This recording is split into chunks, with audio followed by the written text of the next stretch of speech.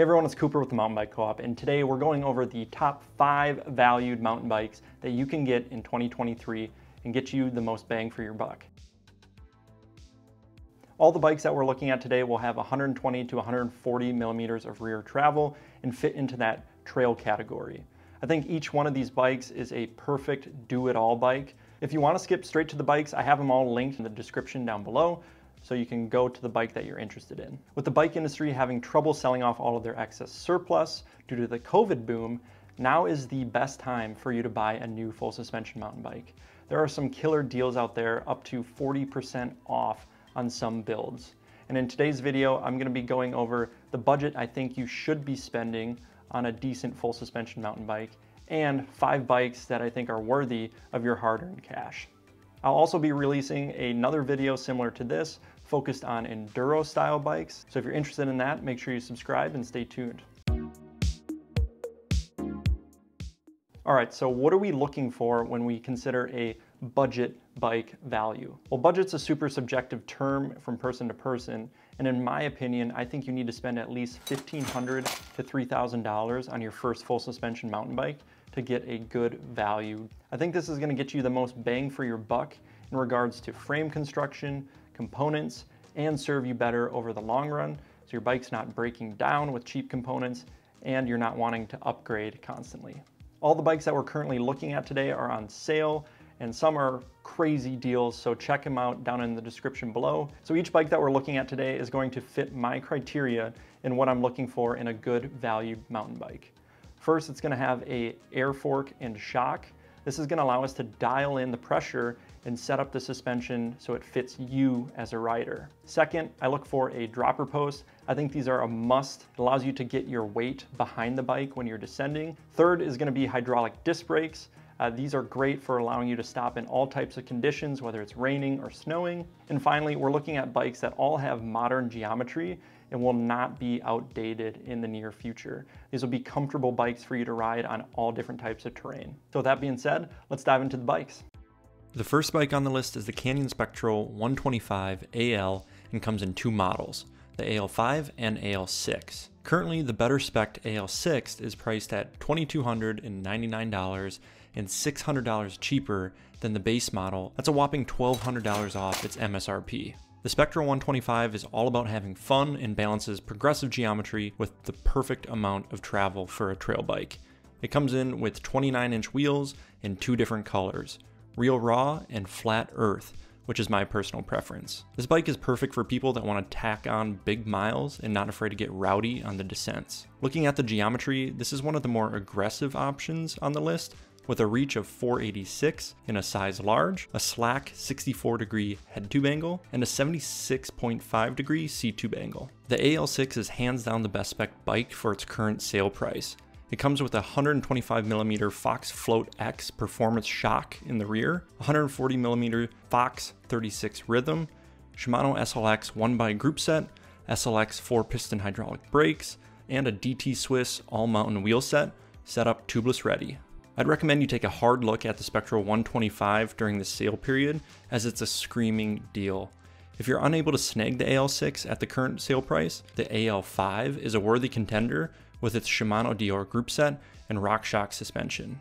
The next bike on the list is the Marin Rift Zone 29-2, which comes in at a price of $23.99. The Rift Zone brings together trail taming 29-inch wheels, 130mm of rear travel, a light aluminum frame, and Marin's super plush multi-track suspension platform. This bike is for the rider looking for speed and rollover capabilities of a 29er, while maintaining the ability to motor up any climb. This bike is not as long, low, and slack as the Canyon Spectral, but is more aggressive than your standard XC race bike to provide you more control at top speeds and more fun on the descents. The Rift Zone 2 has a reach of 485 for a size large, a 65.5-degree head tube angle, and a 77-degree seat tube angle. The Rift Zone 2 comes in with a buttery smooth 140mm Marzocchi Bomber Z2 fork, 130mm RockShox Deluxe Select RT shock, Shimano Dior group set, Shimano MT200 hydraulic brakes, and you can always get last year's model for around $1,800, so don't be afraid to shop around.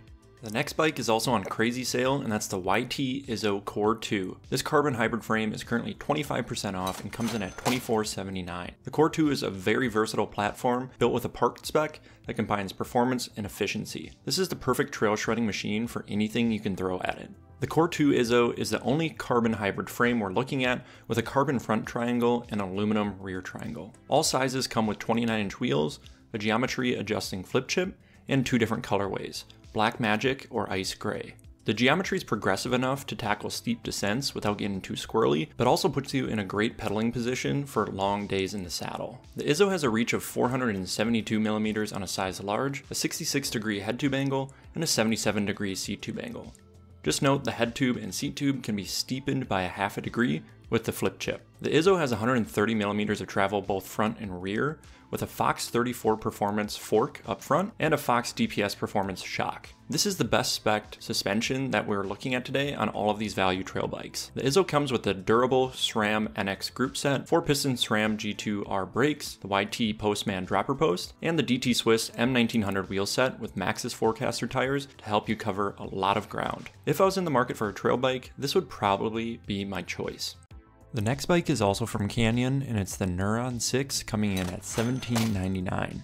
The Neuron is nimble and excels on tight single track, yet capable of tackling a wide range of terrain. It is a great all-arounder for riders that are happy on mellower, undulating trails. The Neuron 6 comes in both men's and women's variants, with the only difference being the frame color, sizes, and the spec'd saddle. Size medium and up come with 29-inch wheels and 27.5 for size small and extra small. The geometry is more relaxed compared to the Spectral, with a reach of 453mm on a size large, a 67-degree head tube angle, and a 74.5-degree seat tube angle. The Neuron 6 is spec'd with a 140mm Fox 34 Rhythm up front, a 130mm Fox Float DPS Performance shock in the rear, a Shimano SLX group set, SRAM DB8 hydraulic disc brakes, and again the DT Swiss all-mountain wheel set. The only thing I would think about upgrading on this bike would be the DB8 brakes, which are more of a budget-oriented code brake with less stopping power. If you have an extra couple $100 laying around and itching for a carbon frame, you can upgrade to the Neuron CF8 for $23.99. Regardless, the Neuron is a great choice for a majority of riders looking for a high-performance bike that will excel at everything. Finally, the last bike on our list is the Polygon Siskiu T8. The Siskiu is priced at $2,200 and packages together modern geometry with high-quality components. This is an aluminum frame with 29-inch wheels, comes in 2 colorways, purple black and charcoal, and the Siskiu has 480mm of reach on a size large, a 65.5-degree head tube angle, and a 76.5-degree seat tube angle. Polygon spec the Siskiu T8 really well with a 140mm Fox Rhythm fork up front, a custom-tuned 135mm Fox DPS shock, and a Shimano SLX group set. I do think they skimped a bit on the brakes and the wheel set, with the Tektro HD M735 hydraulic brakes and the Entity XL2 rims. I think riders will ultimately look at upgrading these two components to fit more in line with the rest of the build. Other than that, the Siskiu delivers a solid build for the price. So that's a wrap on my buyer's guide for the best valued full suspension mountain bikes that fall into the trail category.